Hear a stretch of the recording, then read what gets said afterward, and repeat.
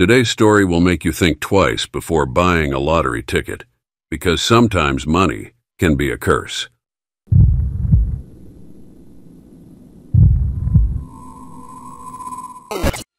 Chapter 1. Illiterate. People looked down on Abraham. After all, he was illiterate, having dropped out of school in the 7th grade.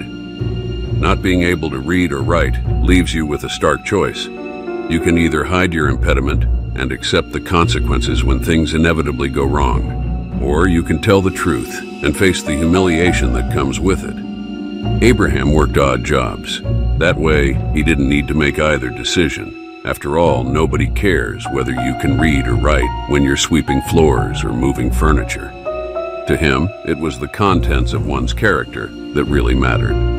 Nevertheless, he would often take long walks in the wealthy neighborhoods of Polk County, dreaming of a better life for him and his young son. The law of attraction is a powerful thing. With enough belief, you can manifest almost anything into existence. Abraham was on the precipice of wealth beyond his imagination, something he would soon come to regret. Chapter 2. Lucky. If you were down to your last $5, would you go buy a lottery ticket? Abraham had a strange feeling, so trusting his instincts, he purchased a couple of lottery tickets. It was a decision that would irrevocably change his life. When you win the lottery, they give you a choice. You can either take a lump sum or spread your winnings over decades. If Abraham had been educated, he might have hired a tax advisor and made some smart investments. Instead, he took the full amount, $30 million. If you'd asked Abraham how many zeros that added up to, he wouldn't have been able to tell you. It all went straight into his checking account. There was now seemingly no stopping him from achieving his dreams. But just 3 years later, Abraham would be dead. Chapter 3. Popular. After winning millions of dollars, Abraham was suddenly the person everybody wanted to know. First, of course, there were the ladies. Abraham was a ladies' man. It didn't matter if they preferred the company of his wallet, so long as he got to enjoy the perks too. Soon other folks began to turn up at his door. There were nephews, second cousins, even old school friends, people he hadn't spoken to in years. Everybody has a sob story when it comes to money. There were unpaid medical bills, impending home repossessions, businesses that just needed an infusion of cash. Abraham understood this all too well, having shared the same plight just weeks before. He was happy to help out. For a time, it seemed that almost anyone could visit his house and leave with a check for $100,000. But good things never last forever. Eventually, Abraham was down to his last million, with people who'd borrowed from him no longer returning his phone calls. Chapter 4. Carjacking. Dee Dee Moore once claimed to have been carjacked at gunpoint by a trio of Hispanic men. It turned into an ordeal that lasted hours. Once each of them was done taking turns with her, they sped away, discarding her in a nearby ditch. Her story seemed far-fetched. Dee Dee was good at making up bizarre lies. That was her gift. The police later determined that she'd tied herself up and then purposefully leapt from a fast-moving vehicle. You see, it had to look good. After all, the insurance company wouldn't pay off her car loan without some colorful bruises to put in their report. It was one of the few times her lies had been caught. So when she approached Abraham, offering to write his biography, she knew exactly how to sell her proposal. From that point onward, Abraham didn't stand a chance. Chapter 5. Money Manager. After giving away millions of dollars in lottery winnings, Abraham was starting to realize that he wasn't good with money. Dee Dee Moore was the only person helping him out of his mistake. She'd been able to recover some of the loans he'd made, improving his financial situation.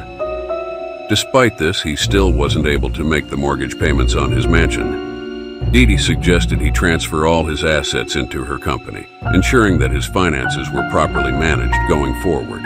It made sense. Abraham, being illiterate, was in no position to manage a multi-million-dollar lottery windfall. He gratefully signed over his fortune, confident that it was now in more capable hands. Dee Dee smiled gleefully, agreeing that she was indeed far more capable. Chapter 6. Vanished. When a lottery winner goes missing, people notice. Abraham was sick of being asked for money. His phone would ring incessantly with new requests. So when he vanished, Dee Dee Moore was easily able to explain his absence. But people never disappear completely, or at least those still counted amongst the living. There are always phone calls to family, photos from distant places, echoes of a new life. Since taking over Abraham's estate, Dee Dee had upgraded her lifestyle, enjoying luxury cars and exotic holidays. Elizabeth, Abraham's mother, was concerned that her son had stopped calling. She'd begun receiving a series of text messages, which would have been reassuring if it wasn't for her son's chronic illiteracy. Suspicions were inevitable. If Dee Dee had any sense, she would have fled immediately. But the best liars find a way to believe in their own lies. So, when approached by the police, Dee Dee offered to help them in any way possible. Chapter 7. Dark Imagination. Dee Dee Moore had tried covering the holes in her story with even more lies. Abraham had fled to avoid paying child support. Abraham had been dying of AIDS. Abraham was hiding from authorities after being involved with an underage girl. There were so many different stories, one for each of Dee Dee's moods. But none of the lies stuck. The police deal with liars every day. They were harder to fool. In desperation, she had even offered to sleep with one of the investigators, an approach which had backfired terribly. It seemed hopeless. What Dee Dee really needed was a scapegoat, someone to take the fall on her behalf. First, she blamed a drug dealer, then a crooked lawyer, and finally, even her own 12-year-old son. The police were having none of it. They would need a signed confession. That's what it would take for Dee Dee to escape a murder charge now. Chapter 8. Scapegoat. Dee Dee Moore was optimistic about her newly discovered scapegoat. Mike was about to surrender himself to the police over a serious drug charge. Convicts understand that prisoners can serve two entirely different types of prison time. Time with commissary and time without. Mike was prepared to take responsibility for Abraham's murder in return for $50,000. If he was going down, in his estimation, for the remainder of his life, at least he would do it with an unlimited supply of Hershey bars and Cheetos. But his confession would need to be convincing. He would need the murder weapon and the location of Abraham's body. Dee Dee handed over a .38 Smith & Wesson and then pointed to a newly poured concrete pad on her property. Abraham, whatever was left of him, was under there.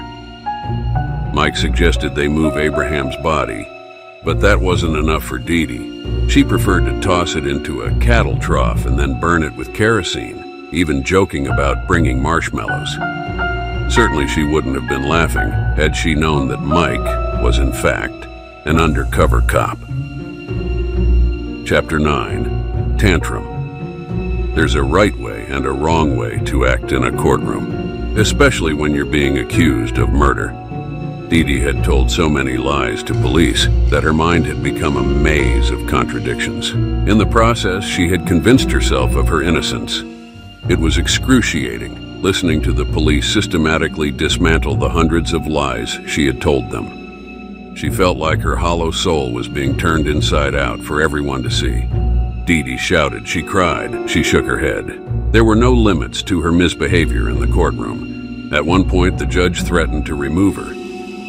It emerged that Dee Dee had shot Abraham twice in the chest after he had confronted her about the whereabouts of his money. Just as she was able to convince herself of her many other lies, she had equally become convinced that Abraham's lottery money was in fact hers. The judge disagreed, sentencing her to life in prison without the possibility of parole. That's it for today's true crime case.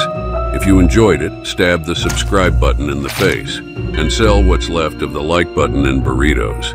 After all, we can't have any witnesses, can we? See you next time, unless, of course, darkness binds you.